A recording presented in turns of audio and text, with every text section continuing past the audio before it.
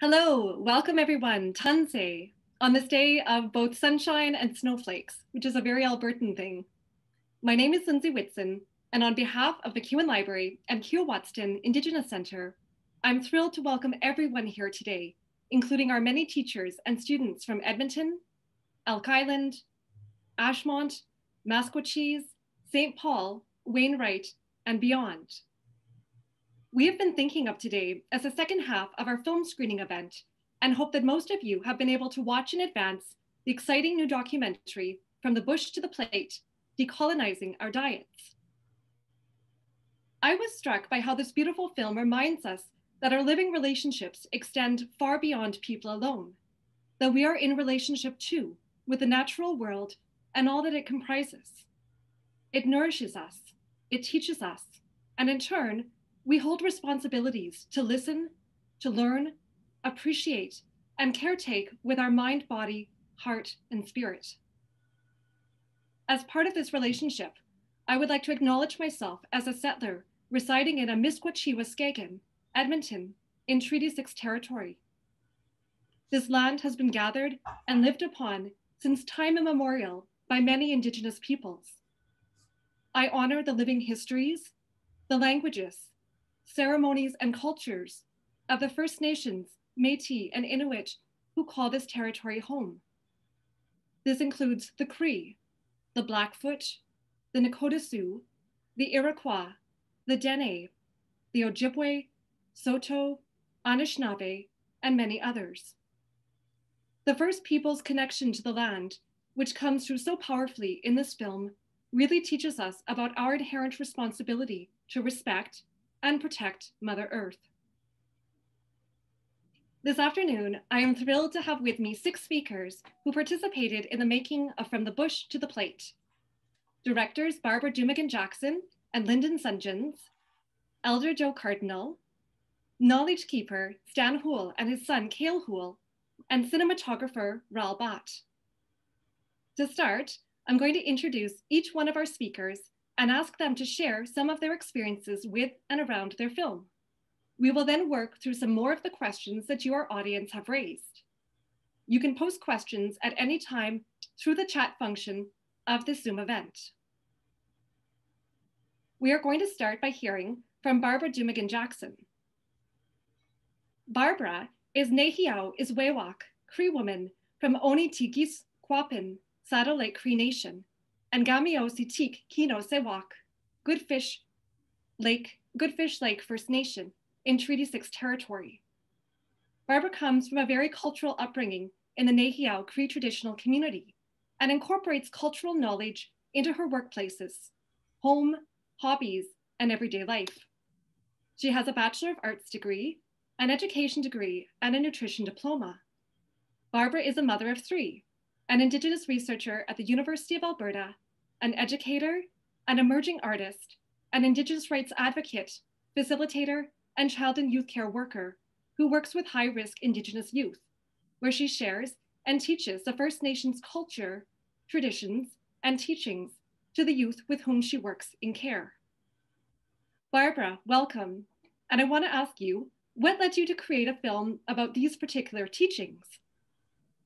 Good afternoon. Well, actually, it was an idea that I had for quite some time, that I kind of would bounce back and forth with my friend, my good friend Sheena, that actually took part in the film. And actually, one evening, I guess, I seen some funding with Tell a Story Hive, and I thought it would be neat to have a documentary that was focused on decolonizing your diet. So originally I was thinking something along the lines oh, it would be neat to have a documentary on eating like our ancestors. So I remember reaching out to Lyndon because he does a lot of hunting, and I remember growing up as well, he did a lot of hunting with his dad, and he had a lot of traditional knowledge from just other elders and community knowledge keepers that he's worked with over the years, and also with his father-in-law.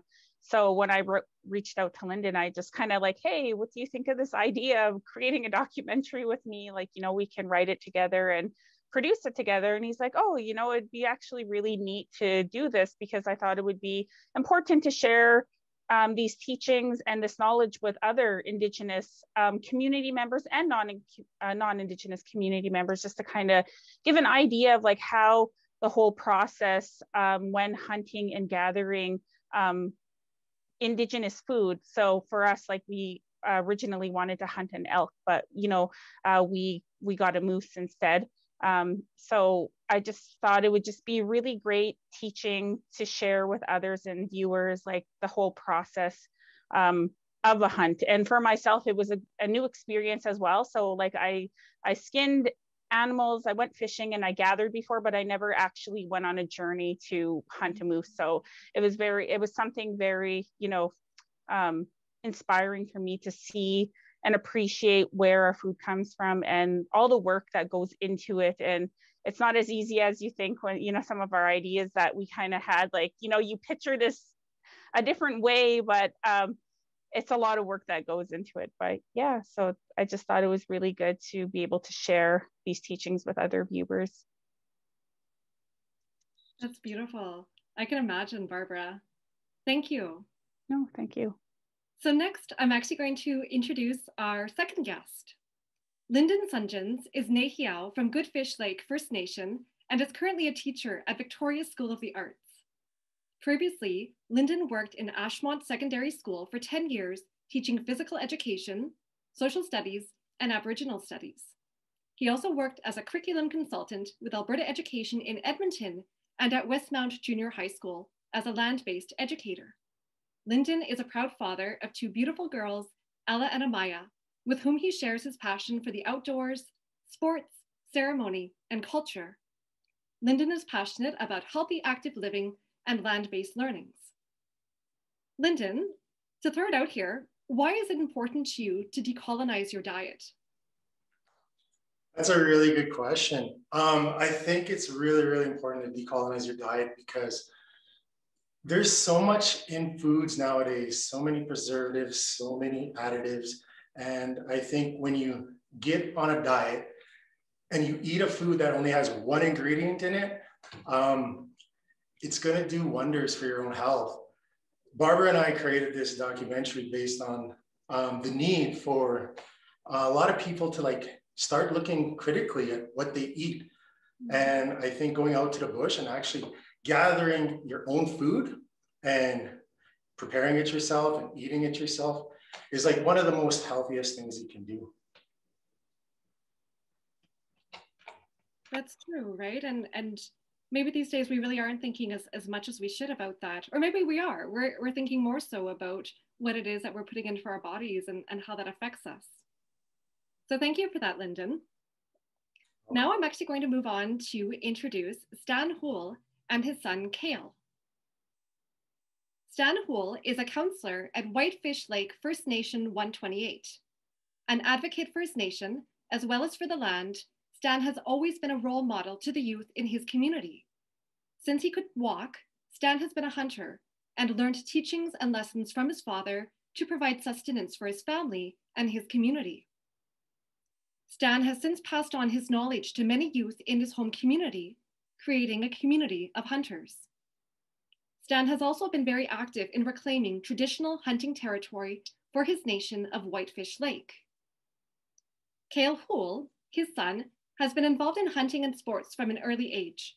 Sports have taken kihêw to the Canadian Summer Games and numerous sporting events in Western Canada. If kihêw is not on a ball field, a golf course, or an ice arena, then he's out hunting and providing. kihêw has worked as a hunting guide and also worked in cultural camps in our area. And this year was exciting for kihêw as he taught 30 youths to ice fish, fish with nets, and clean and cook the fish, also important during this time of COVID, with many of our people finding the importance of hunting and gathering. His goal is to start a land-based program for his nation from what he learned, and to teach proper techniques, as these can only be learned from years of experience. Stan and kihêw, could you please tell us about your most memorable hunt, and perhaps share an animal in the context of hunting that comes with some important teachings?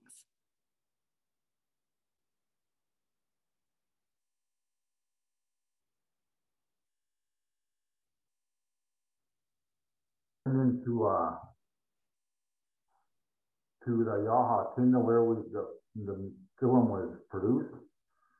And it was a rite of passage. Told Lyndon we got to go up this mountain. There's probably been at least 40, 50 members of our reserve that have climbed that mountain over the years. And this was for bighorn sheep.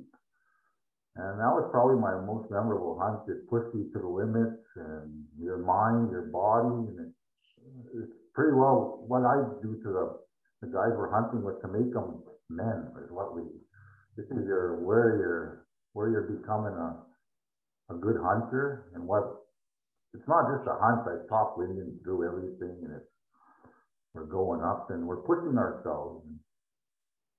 And as old as I was and Lyndon, we made her up. We were sore and whatever, but it was a rite of passage to see if Lyndon could be serious in this hunting. And it was a good day on the mountain. And we were with Kale also. I had to pass me on that one. But yeah, that was probably one of my most memorable hunts in our area. And there's so many. We hunt and fish probably 300 days out of the year. So, but that was one of my most memorable hunts that I passing on knowledge to Lyndon. He's a teacher. He's getting into this now, so there's more to hunting than getting the animals. So,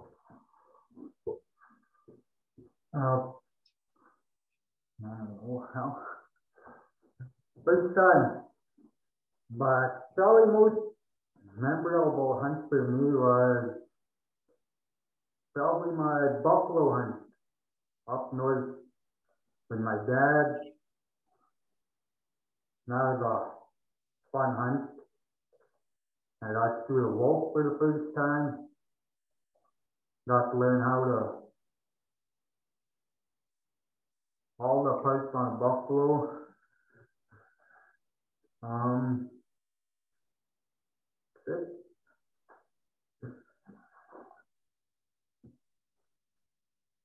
Did you get all that one? First time. Yeah, no, that was great. Thank you so much, Stan and Kale. So while Elder Joe Cardinal was actually unable to physically join us today on Zoom, he did create a video for us to share. Just a word of advice, the audio of the video is a little bit quiet. And so for teachers who are actually sharing the video or this live event in their classroom, you might actually want to raise the volume a little bit in order to hear it. But I'm just going to share his bio now. From Saddle Lake Cree Nation in Treaty 6 territory, Elder Joe Cardinal is grounded in his kihêw language, traditions, and culture. He has 4 children and 13 grandchildren. As an experienced hunter, he understands and shares with others the connections that Indigenous peoples have with the land, the animals, and the ancestors. Please share now the video of Elder Joe Cardinal. My name is Whitehead Eagleman. I got some questions here I'll answer. There's 4 questions. First one is, can you please explain the importance of the connection between us and the land? Our ancestors were earth people. We are the descendants of these first people. Mother Earth provided everything they needed to live in harmony with nature. We as Earth descendants must protect the Earth from further devastation. Question 2, how can we learn traditional teachings? My personal advice is an offering to a gifted spiritual elder. Next one. Number 4, what is the significance of the green print? As a Plains Cree elder, a green print I offer to Mother Earth. The Creator gave special powers to many spirits or grandfathers, as some would call. The one spirit was given the power of the earth's medicines. Question number 5. Is hunting different today as it was when you were younger? Yes, I had a good teacher. My father was a great hunter. We hunted for food only. My parents bought only the basics. Today the animals are depleting. I hunt only in the fall seasons. So thank you. Our sincere thanks to Joe, wherever he is right now, for sharing those teachings with us. And finally, I'm actually going to introduce our last speaker now, the cinematographer, Raoul Bat. Born and raised in Edmonton, Raoul Bat is a tech entrepreneur who has built cutting-edge technology for Alberta's oil and gas industry, amongst other business areas across the world, such as law enforcement, defense, aviation, and automotives. But he is also used to being behind the scenes as an accomplished cinematographer, working locally in Alberta and in Los Angeles on major productions, including as a producer for the Daytime Emmy Awards and for Universal Studios. While these interests and skills might take him anywhere in the world, Bat remains committed to showcasing the people, the stories and cultures of Alberta. It is equally important to him that he hire and nurture local crews, such as those who are working on his latest drama series, Pipe Nation, which he'll be submitting to Netflix this summer. Raoul may be found at @Raoul on Instagram and @Raoul on Twitter. So welcome, Raoul. And could you please tell us, what was the most challenging, interesting parts of making this documentary? Thank you for the introduction. And first, I do want to extend thanks to Barbara and Lyndon for believing in me and giving me this opportunity. A little bit of a funny thing, I always thought it was interesting that Barbara did ask me to participate in this documentary. And when I did meet her, I did disclose, I was like, Barbara, I just want to say I am vegetarian. I've never hunted before.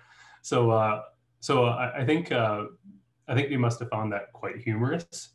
But in myself, I saw this as an opportunity to learn about a culture that I didn't know about. And I think I saw this as an opportunity I couldn't pass up. And especially when I met Lyndon and Barbara and the whole team that took us out, it was the camaraderie, the way the men worked together, the way, because in this backcountry where we went, it was snowing one minute, raining another, it was sunny another.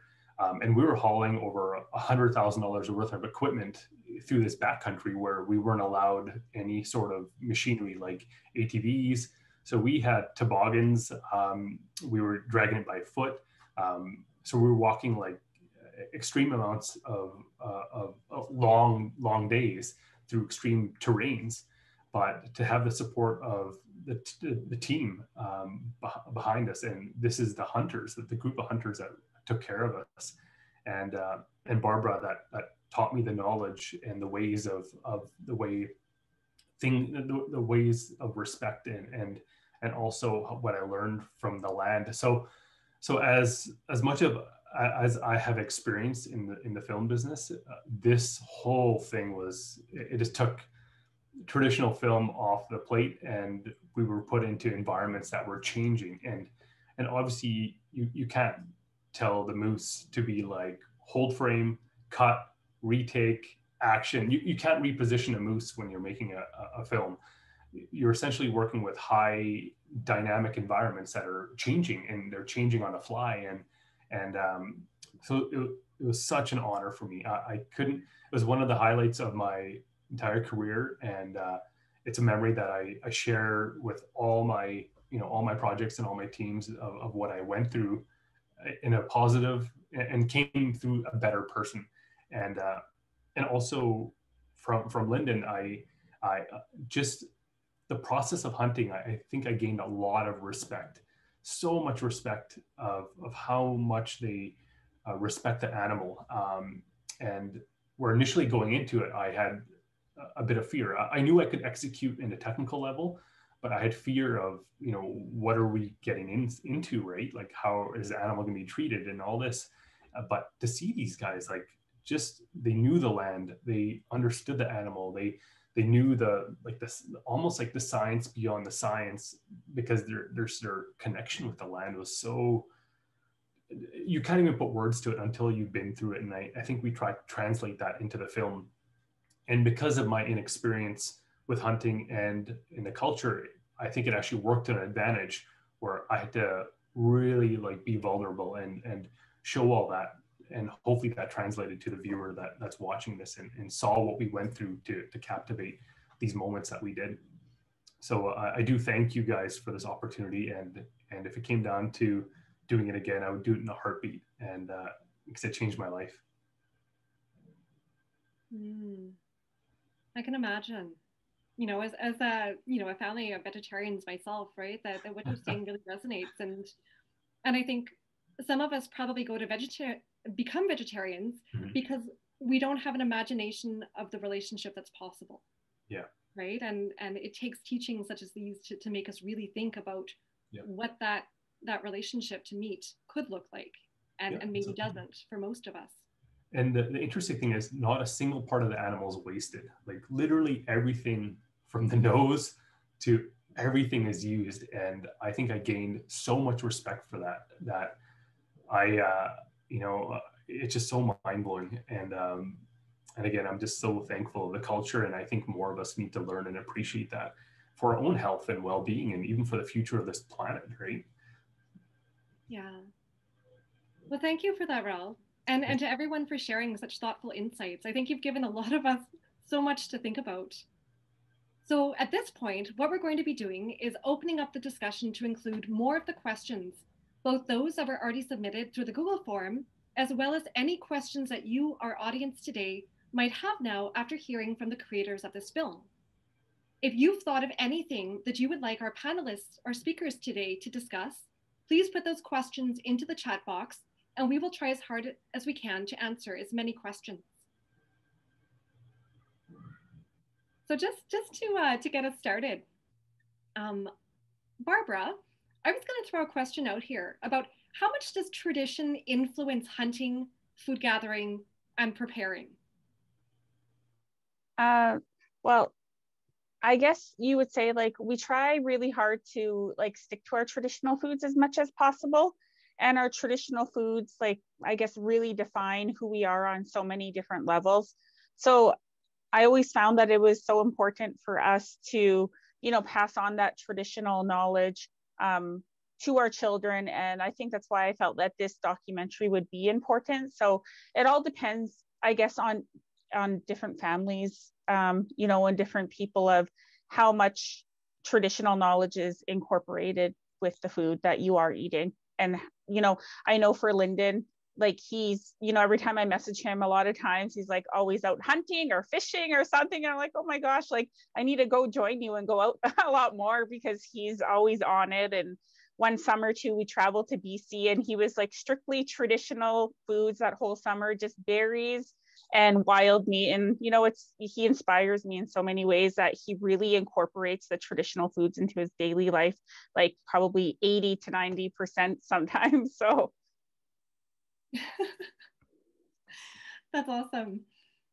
Going to our chat, I was actually going to ask a question of, and this is one that everyone actually might be able to touch upon, but what was the message that you were really hoping to spread to people through this film?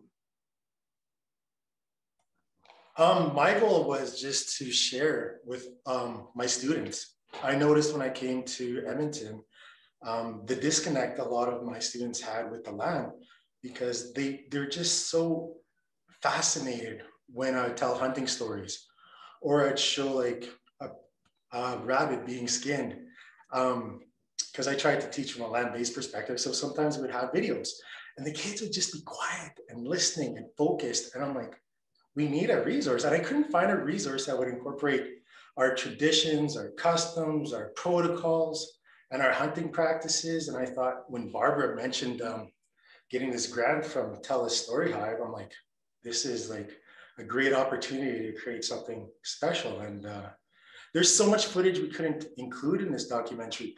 And like, working with Raul was a blast, because like, I've got to learn so much about his side of being behind the camera. And thank you for all those kind words, Raul. It was so awesome to work with you and get your vision and your views on what the audience would like to see and the different angles.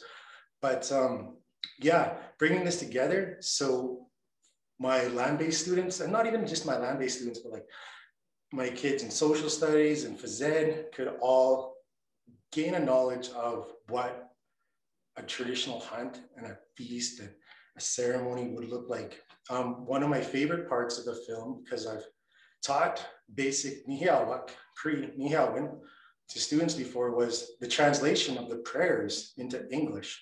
And I always wondered if when students are listening to prayer, what they're getting, what they're hearing, and now they can actually see what is being said during the prayers. So I thought that was really important as well.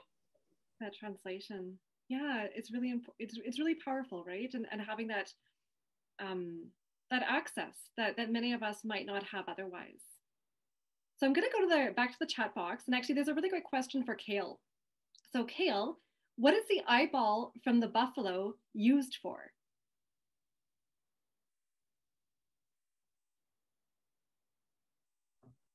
Buffalo eyeball is used for high-strength protein, and they eat the white film, the protein. Usually eat it raw, not cooked. Mm. And that's it. Thank you, kihêw. And going to our questions that were earlier submitted, Raul, so this was an interesting question.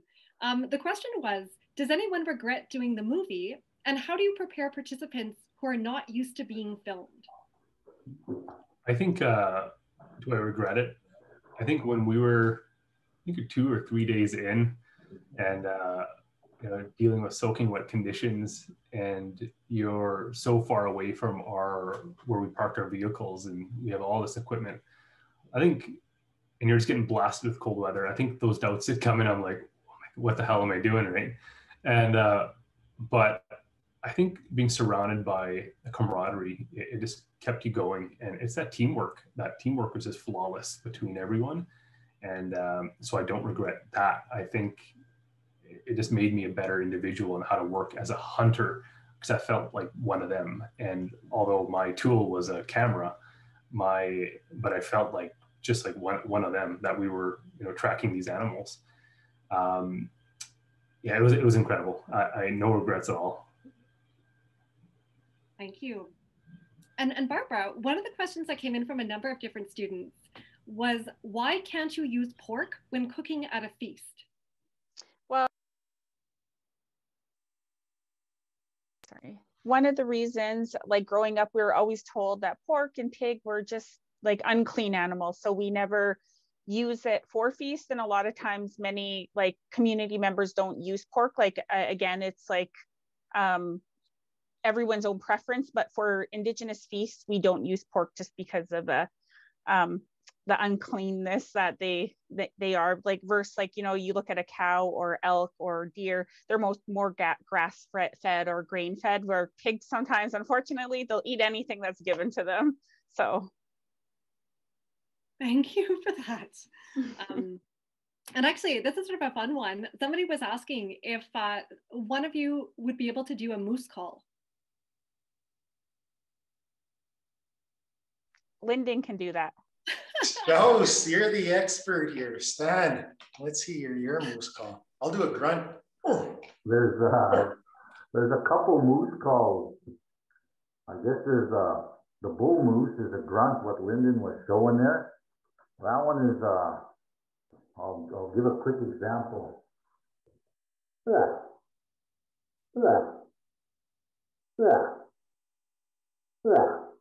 Use that for the bull moose when he answers close. That usually brings them in. And the cow moose call is usually used to locate the moose. You're making your noise, or the cow moose. Usually the bull will answer, but he won't usually come in until he hears the other bull. So your cow moose call is first. We'll try that one out. sounds pretty awful, but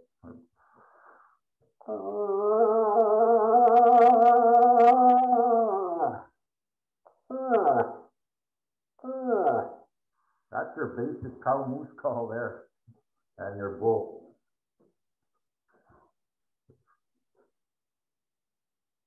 I've never heard that before, and I'm not sure I've ever heard any noise from a moose before.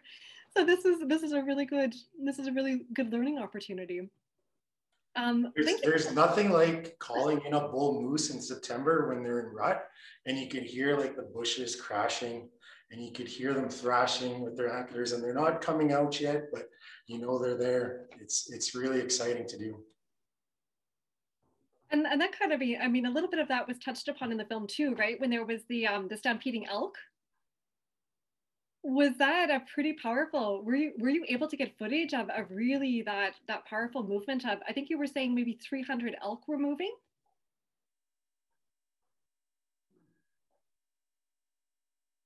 Yeah, we got into the herd there, and like I said, it's pretty tough to film. Everything's on move, it ain't scripted, but yeah, there was a herd of 300 elk. They were mewing.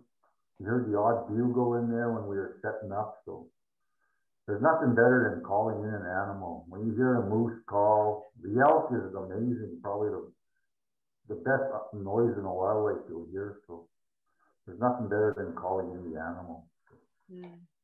Yeah, trying to get a shot of those elk and getting up nice and close and quiet was another experience, because usually we went out 2 weeks before, made sure the elk were still there, and they were, and we're like, okay, we know the area where the elk are going to be. So come the day of, we're like, they're still there, perfect. We're going to sneak up, we're going to go in this area, and we're just trying to stay hidden through the bush, right? And of course, like when you go with a bunch of people, right, there's noises that are happening. And there was one elk that knew we were there. And she kept looking in our direction. We're trying to be quiet, and we're trying to set up for the shot, not only like with our guns, but also with the camera. And it was another technical aspect of hunting that I've never experienced before, because it's always like, okay, we're going in for the kill and we're getting the animal. Now add a camera to that mix. It was an experience to be a part of. We almost got that shot. We were so close. Actually, what went wrong, because the thing about these cameras, they're so heavy. Like you're talking, everything rigged up was about 100 pounds. So when you make the camera fly and you get that movement, we have to put a counterweight. So we had everything assembled silently, and then we put on one counterweight that clinked, and the two plates touched each other, and it was so quiet, but it triggered that herd, and then the herd just took off, and we lost it. I mean, we had this like massive setup, but through that one little clink that I made that mistake, the whole herd took off, and we lost that shot, or just caught the end piece of it. But yeah, it was technically tough, because these animals are smart, right? They're not, they know how to survive. They're so smart. And you got that one shot of me like walking away and seeing them all stampede in the back, and I'm like, we needed that shot, right? We needed to get a kill for this whole film to work out, because if we didn't get an animal, like we couldn't show the skinning process, we couldn't show the gutting process. And that's, Barbara and I talked about that. We're like, this is so important, we have to get this part. And fortunately enough, we split up after that, and Stan's other son, Ethan, was actually one of them that sniper got it right through the heart. So it worked out in the end. Yeah. So thinking about the moose that you ended up getting, so a number of people were really curious about, first off, the fact that all parts of the moose are used for different things. And they were wondering about, first, how long does it actually take to use an entire moose, being such a large animal? And what kinds of different things are the different parts used for?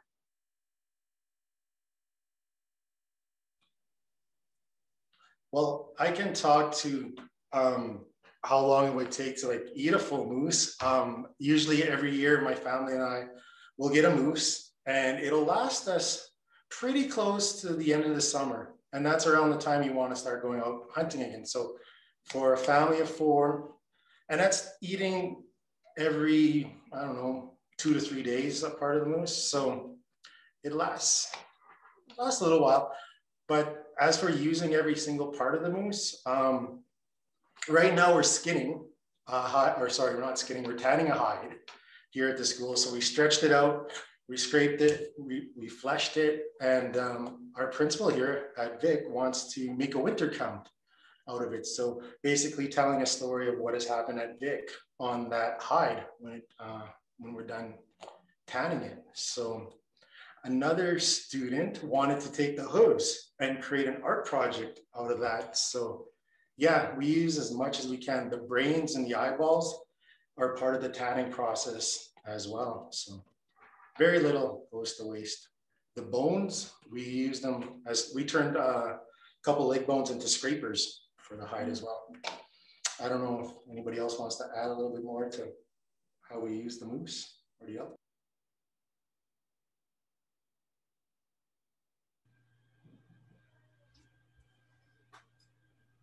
Well, in our house, the moose goes pretty fast, and we're always getting orders. Like, I need a nose for a feast, and the liver, the kidneys. We need kidney fat for a ceremony, so it goes pretty fast. But we probably go in my house alone. We probably go through about 3 moose a year. And there's different times of year. To me, the moose taste the best in August before the rut. They're tender, they're leaner. I mean, they got a little bit of fat, but they're not as tough. So when you're gonna kill, I always recommend try kill end of August, beginning of September, because you want to impress people when you're feeding them. You don't want to give them the toughest piece of meat there is. I always try to get people to eat the moose meat at the beginning of September and then after the rut, like January is a good time too, because their meat, their muscles and everything get a little tender. So you got to pick the right times of year to eat to harvest them. So that's pretty well it. One thing I did add to that is that hunting the moose is one thing, but to witness the surgical precision of disassembling the moose, like that was mind-blowing to see, like how they knew everything of like how the anatomy and the biology of this animal worked, right? And you know, the difference is, you know, moose is one thing, but if you're doing elk and other things, like it just everything, like the knowledge was. And you're not using automated tools. Like everything is like hand. These, what do you call them, Lyndon? Like you had this kit that was all done by hand, and that was just so incredible. Yeah, my knife kit, just different knives for different situations and different cuts. And it's dangerous too. Like for example, if I was to use that knife and you slip and cut yourself the wrong way, you could hurt yourself severely. But just the knowledge of it was just so it was like a song. Just watching it was just like a dance, like just so beautifully done and so confidently, and the connection, like it was almost like this chemistry and this connection that they had with the animal that they just knew how to take it apart and just flawlessly and beautifully, and that's what we captured. I wanted to add on just a little bit more to what Stan said. We're lucky being Indigenous. We have status rights. And with our treaty rights comes a responsibility to hunt within the seasons, but we're non-Indigenous people have to follow hunting protocols and hunting guides. Like November is their time to hunt.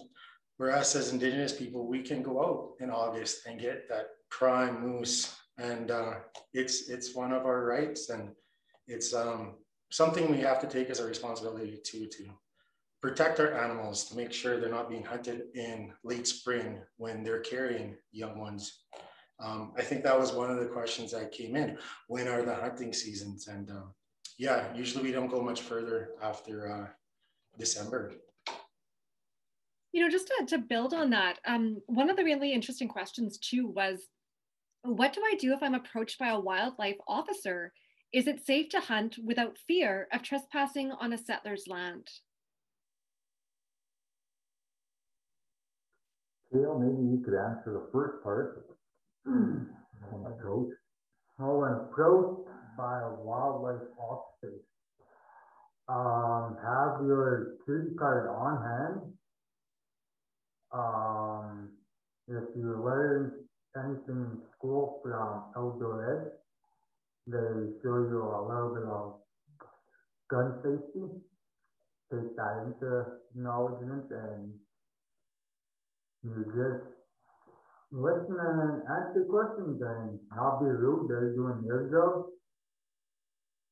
And yeah. And the second part is it's safe to hunt without fear of trespassing on settlers' land. Well, that's a tough one. Every year we're losing our rights to hunt, like our areas to hunt. The government imposes new laws on where you can hunt, lease land, private land. It used to be crown land, lease land, we could go. Now they're taking our hunting areas away from us more and more. So that's pretty tough. And we're having a lot of the young guys that are getting into hunting. They don't know all the rules because it's changing every year. Some new bill is passed from the province, and like I said, they're deteriorating our hunting and fishing area. So that's pretty tough. And you get, Lyndon brought it up, you get a lot of people that get upset because we can hunt year round. And like there was, I've been helping a lady when COVID came, you guys seen it, the store shelves were getting depleted, the grocery stores, and there was two hunters that went hunting in our area, and where we hunt. My kids hunt there, a lot of our band members, and fortunately they were murdered last year, and like it's not safe everywhere. You get chased, you get people, this is my territory, and you got to really know how to talk to people and try to avoid, because there's a lot of confrontation in the hunting world there. So, and there's a lot of prejudice against the native people. Like you get to hunt year round, like I said, and there's a lot of, it stirs the pot quite a bit there. So you got to really watch where you go and who you're with now, and it ain't the same anymore. So I think we need to teach a course to our youth about what's safe out there and where we can go, because it's changing every year. So basically that's Yeah, it comes down to knowing your rights, your responsibilities, the laws, and being able to navigate two different worlds as well. So that's why it's always great to have a hunting party, right? We've had an elder, Stan was our guide, right? And then a lot of people that didn't hunt came with us on this trip, but we filled them in with all the safety protocols and guidelines. And yeah, we made sure we did things right. We reached out to the conservation officer before we went into Yahatinda. Even though that's our traditional hunting territory, we still had to make sure we let people know that we were heading in there, just so nothing would happen. And it was good. Everything worked out well. Yeah. So Barbara, maybe you could speak to this one. But how can I educate myself? So a student asked, how can I educate myself further about my Indigenous traditions? Well, for me, I always find that reaching out to Indigenous elders and knowledge keepers in the community is always really helpful. And I know when you're living in the urban cities, it's sometimes difficult to find those resources and those connections. So I know even like Indigenous instructors, like Lyndon himself, like I know he's taught like Aboriginal studies and Cree, but there's also Indigenous professors. And right now, I guess with COVID and a lot of things are done virtually, I noticed that there are a lot of workshops and a lot of online sessions like around traditional knowledge and teachings. So there's also that, and we have books and the internet, but yeah, like, so there are organizations in the urban areas and in the First Nation communities and towns that can connect you to those resources. Yeah, no, that's really important. One thing that was asked actually in the chat, and maybe each of you could weigh in on this, but what is your favorite traditional food?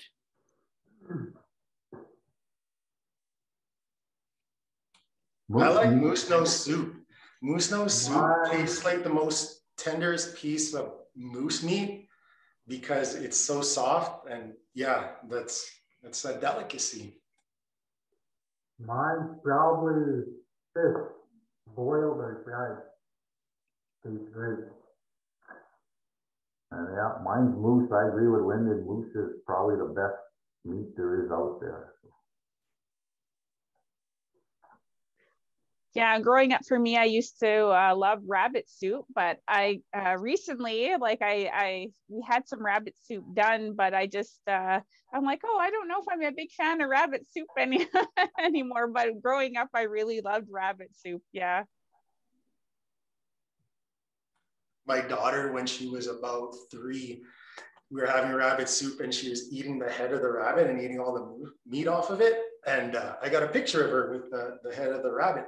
And now she's like, why would I do that? We haven't had rabbit soup for a long time. So got to go get some rabbit soon in the fall.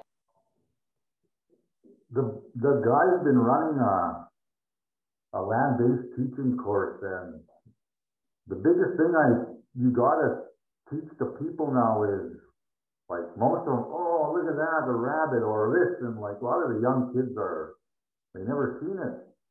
There's proper cooking. There's a proper way to cook, and that's the biggest thing of keeping this thing going, is learning how to cook right, the proper way, and proper gathering, how to keep the meat right so it tastes good. So that's the biggest thing, is all the wild meat is good. There's a certain way all the time. So you kind of become a good cook over the years I think we're good cooks back with me and my boys, but we're always trying. You got to impress the people that are going to eat it. You don't want a bad recipe and they'll never eat it again. So that's a big thing. Yeah, fried deer meat is amazing. Battered pickerel is like one of my favorite, and perch. But like Stan was saying earlier, there's certain times of years too when you get your animal. If you get an animal in rut, like, you can taste the rut in the meat. So yeah, you gotta pick and choose the time of the years. Like when it's really cold out, ice fishing, like that's when I find the fish taste the best. Raul, have you ever had moose meat? No? I haven't. I was so tempted though at that moment. I was like, you know what? If I was ever going to try meat, this would be the time to do it. And then you pulled out that the heart and you gave it to John and I, my audio guy, and you're like, here, take this home. and I was tempted. If that was the time I was going to do it, that was the time I was going to do it. And we're having the liver. Like, my daughter was cooking the liver over the fire, and I thought you would have had some then, but. The irony, a vegetarian shooting hunting. It's funny. Yeah, it was a learning experience for me. Lyndon also makes really good moose chili. Just FYI, everyone can go over to his house. He makes good moose chili. Do you have a recipe to post? To be honest, I just throw in whatever I have in a cupboard and add some spices, and it's great. I think that's the best cooking, isn't it? So, Rel, actually thinking about prospective cinematographers amongst us. So how long did this movie take to complete, and what was the budget? I think we were filming over how many days? Like, we went out. Well, we filmed that weekend, multiple weekends. Would you say like 10 days of filming? I'd say approximately. And then editing was like, because we had so much footage, like we could have made this thing 2.5 hours long, but we had to get to the point. And initially our submission was 30 minutes, but TELUS loved it so much that they allowed us 45 minutes. And we're doing another recut, which is going to be over an hour long, and just to add some missing footage that we're missing. The budget, you can't put a price on it. Like, I think it was a passion for all of us. Like, if we were to count the dollars, and if it was a team that, with Barbara's knowledge and Lyndon's knowledge and everyone involved, like, I would say this thing, like, if a team was to go out, it'd be a couple $100,000 for sure, like, for what we went through. But it was a love. It was an education for all of us, and we were all passionate. And again, I took more from it than you know, the cost of what this would take, and the connection I have, I'll never forget, right? Because I'm connected with these guys for the rest of my life, and sometimes to tell a story and to create art, there's no value to that. It's an artist does it to evoke emotion, an artist does it for the reaction and for the audience, and that's payment enough for an artist. So yeah, that's very true. So you're gonna do our next film for free then? Just absolutely, for the art? yeah. I've been thinking about that heart that you provided me from the moose, right? I may dabble in that. No, your knowledge and your input and your vision and your creativity, your art is a craft, and you're wonderful at it. And Stan too, like the way he reads the land and teaches and shares was amazing, because Stan was actually there when I shot my first moose. He was there when I shot my first elk. And like he was talking about earlier, he was there when I got my first ram. And yeah, it is a rites of passage. And it was really, really nice. And it was meaningful to do that with my dad and him. And yeah, now I provide for my family. So maybe as a final question, what would be a takeaway that you all would hope for both Indigenous and settlers alike to take away from watching this beautiful documentary?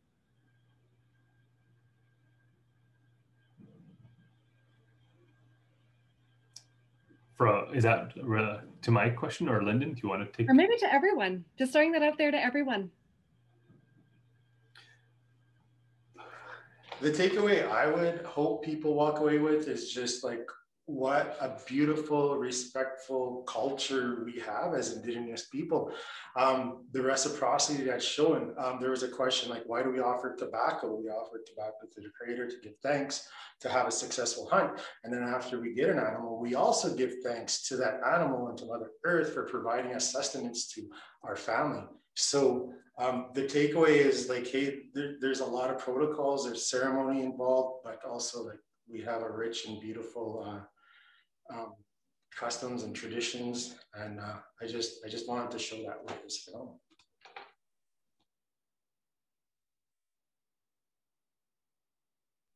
Yeah, that was really beautiful. Oh, sorry, go ahead, Stan. Oh, sorry. Well, to me, hunting and fishing and gathering is life for me. That's how I grew up. That's how I teach my kids, and it's amazing taking someone new every day. Like, if somebody asks me, I'll jump. I'm there. There's no two ways about it. We're spreading our knowledge. It's something we can't lose, and it helps our treaty rights. It makes our treaty rights stronger that we're using it still. And like I said, there's nothing better than living off the land. And it never showed more than ever in the past. When COVID came, everyone was worried. There wasn't much groceries out there. The meat and everything was more expensive. You should have seen the calls we had for traditional medicines and for, hey, do you have meat? Do you have fish? Because we always share. I always teach my kids how to share. And if I can help somebody out there, we're gone to the bush. There's no two ways about it. We'll help out. And we have to keep it going. So that's my life, is hunting and fishing. So I hope anybody ever wants to go, this phone and we're there kind of deal. And something I wanted to add to that too, and I did approach Barbara because after this, my show is completed here. I do have other ones in works where I want to do a futuristic sci-fi.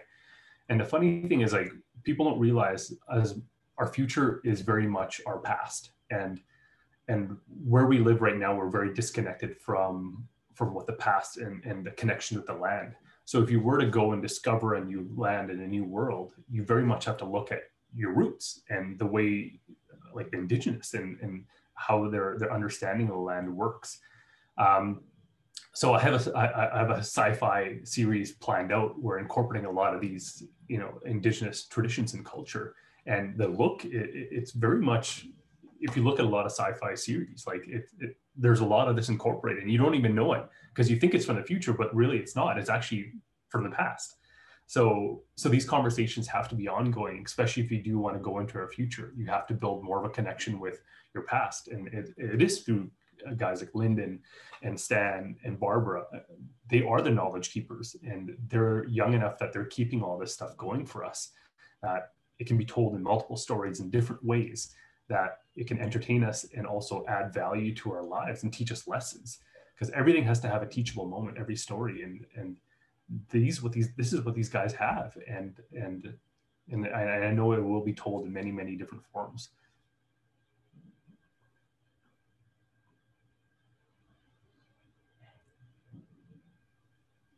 Barbara, would you like to close?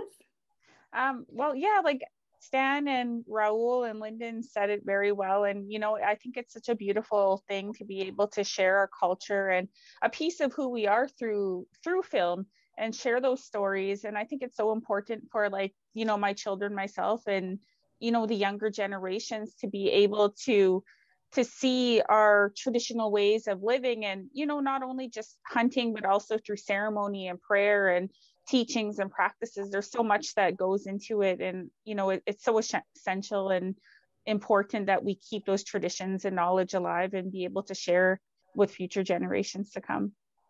And, I'm so thankful for everyone who has taken part on this film and this documentary. And, we couldn't have done it without Raul. We couldn't have done it without Stan or Joe or Emily or Lyndon. Everyone all played an important role in this documentary. Yeah, it was really everyone coming together. Yeah, Barbara did so much work behind the scenes, and I want to thank you for that, because getting the grant from Tell a Story Hive and going between us and Tell a Story Hive, you did a phenomenal job. And yeah, for those inspiring film people out there, definitely look for grants, get out there and start producing. Well, this is incredible. Looking at the time, I would like to thank everyone for joining us here today. Our heartfelt gratitude for giving us your time and your interest and your enthusiasm. We will be sending everyone who registered for this event a copy of the recording soon. So our speakers have asked to share with you their immense gratitude, in particular to Elder Joe Cardinal for grounding the production in ceremony, and to Emmeline Fayron for sharing her kihêw Cree language knowledge and teachings. They would also like to thank MacEwan for sharing space in waciston for the ceremony. And on behalf of MacEwan Library and waciston, a really big thank you to our extraordinary speakers. So Barbara Dumigan Jackson, Lyndon Suntjens, Stan and Kihêw Houle, Elder Joe Cardinal, and Raul Bat. So thank you everyone. Thank you so much everyone again for sharing this special event with us. I wish you all a beautiful weekend. Bye.